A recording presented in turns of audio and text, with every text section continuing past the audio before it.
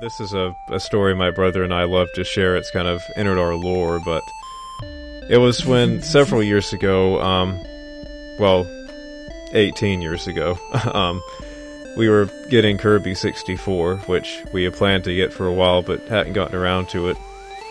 Amazing game, by the way. Yes. And apparently, we were doing this on the same day, or like the day after Paper Mario came out. And the guy at the checkout counter, when we were... And remember, we're just young kids, okay? Well, my brother was kind of like pre-teenish, but, you know, we're like young kids. And we're going to the checkout counter with Kirby 64. The guy is like, hey, you know, before I ring this up, there's this game called Paper Mario that just came out today. It's really cool, you should check it out. And we were like, okay.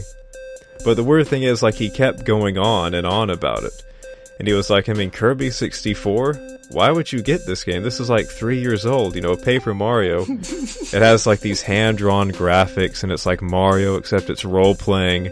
It's gotten some really good reviews too, I love it. I mean, if I'm getting a new N64 game, that's what I'd be getting, you know, not Kirby 64. I mean, it's old, it's one of the weaker Kirby games, and he kept...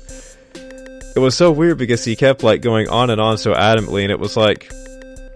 At a certain point, he was just like seriously talking to someone, like he wasn't trying to do a sales pitch or anything. And we're just two kids standing there wanting to buy Kirby 64, and this guy is like, come on, why do you want this game? That's so stupid. Get Paper Mario, it's so much better. Why in the world would you want to get Kirby 64? We were like, well gosh, we just want Kirby 64, come on.